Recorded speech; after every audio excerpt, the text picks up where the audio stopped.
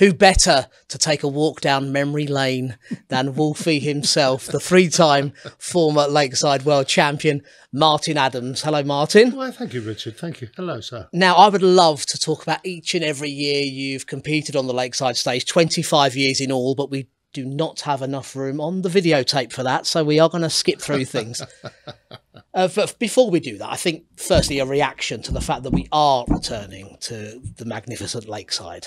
Well, I think it's fantastic. I mean, I was so disappointed the year we weren't there when a World Championship was played by the radio. To walk away from the Lakeside was just a wrong thing to do. Iconic.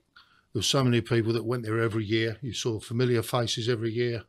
You know, people that just come there to watch. I mean, it's just brilliant. So hopefully we will see those lovely faces again. Yep, the pilgrimage can return. Yes. A word before we go on about your own career. The proprietor himself, Bob Potter, OBE, I mean, his dedication to this event. They've been host sponsor since 2004. And he just loves the tournament, doesn't he? He loves it. Oh, Bob, he sort of counts the days till it's on. And one of the amazing things you see, 2 days before it starts, there's Bob running around, moving tables, moving chairs. Yes. Yeah, he's got staff to do it, but Bob loves doing that. And he just goes and does all the chairs and the tables and that, and he moves them around, adjusts them and so forth, and he's counting, make sure he's got the right numbers. Oh, it's amazing to watch him. Oh, he'll make sure he can fit as many people in as possible. Don't you worry about that. Yeah. So it has been the home of World Darts. It began at the Lakeside in 1986. Your journey began in 1994, the first year you qualified, and just by coincidence, it was also the first year I attended as a fan. So our journey started in 1994. What do you remember about your debut? Well, it was the one thing that always stands out was the first round. I got per scowl, first leg, done him in 12 darts, single 20, treble 17, bullseye. Thank you very much. I'll tell you what, that calms the nerves down. Oh, it must have been amazing. I think you won the game with a 120 as well. Oh, I can't remember whether I won the game on 120 or not. I couldn't tell you. Yeah, I think you did. And a 3-0 win settled you in no end. You reached the quarterfinals that year, losing out to Magnus Carris, who famously then lost to Bobby George in that classic semi-final. Yes.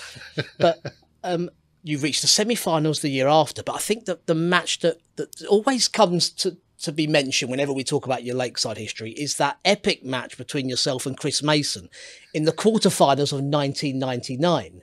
You set a 180 record yourself, despite being on the losing end. But the story of that match, if you haven't seen it, go on to social media and check it out, because it's just absolutely tremendous. You led 4-1. I don't want to remind him of this, but no, that's all right. You led 4-1. You had 9 darts to win the match, and I think 8 of the 9 were literally on the wire, Martin. Yeah, pretty much, yeah. I mean, the one thing that, I mean, I've worked with Chris quite a lot, and the one thing that when we're talking about it, Chris always mentions is the 160 out. Yes. And Chris standing behind me going, where on earth did that come from?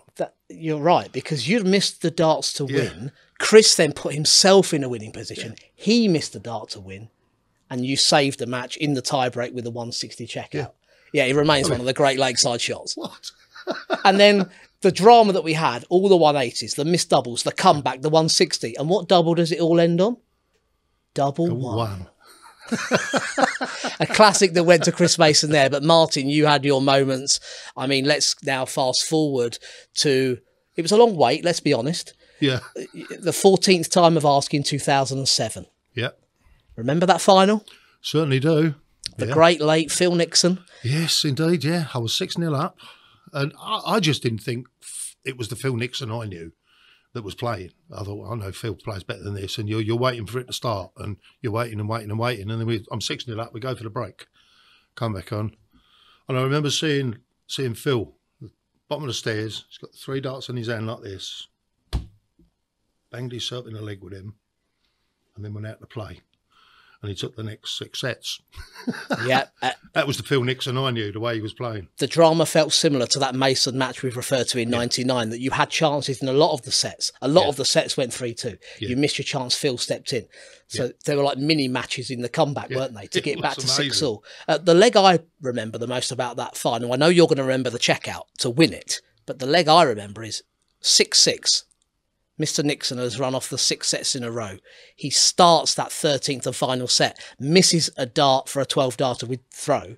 Yeah. You yourself had scored 140, 140, 180 and went out on 41 for a 12-darter of your own. That, for me, wins you the title. Well, it wasn't until the final double, really. 54 on, 14 tops, 2 darts, and thank you very much. Yeah. Yeah. I mean, that's the bit that wins it, you know, and like you say, I've been chasing that for 14 years and never quite managed to get there. Been in a final before. That didn't work out for me, in semi-finals I'd lost and so forth, but, you know, long last, 2007. But you came back in 2010 and picked up your second world title, a brilliant final, one of your best performances on the Lakeside stage against Dave Chisnell. Yeah, that was really quite good. The only real thing I remember about that was I was told, I mean, this was at breakfast the following morning, that Dave had been up half the night. I thought, well, that's either going to be good or bad, and it turned out it was good. It was good news for me. I mean, that was a hell of a game. It was. You hit a purple patch in a particular set. There was a 170 finish, a 156 finish. There was a 10-darter in there as well. I mean, you really were at your best there, and you came back a year on and held on to the title, made it the hat-trick and defended it successfully, beating Dean Winstanley in 2011. Yeah, he wasn't so over the top that day, was he? No. But no, that was going to have another great game, you know, and I mean, Dean was a tremendous opponent, and he was described as the guy that couldn't count but managed to get through to the final. And I remember watching a couple of his games from the commentary box, and yeah, his counting was awful, but he was winning. So just goes to show you don't have to be a great counter to win a game of darts. I can't promote that, Martin, but you do have a good point. You do have a good point.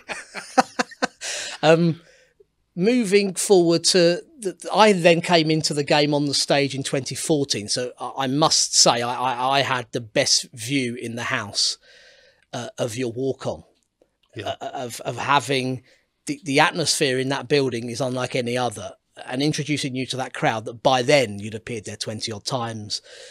Tell us a bit about the crowd and the atmosphere in that room. Well, the atmosphere can be really electric. It builds up as the event goes on, and it gets better and better and better. And you walk on your first walk on of the tournament, you might think to yourself, well, that was it wasn't quite as loud as normal. But then second round, it's louder, third louder, and it just builds up. Yeah, it's fantastic.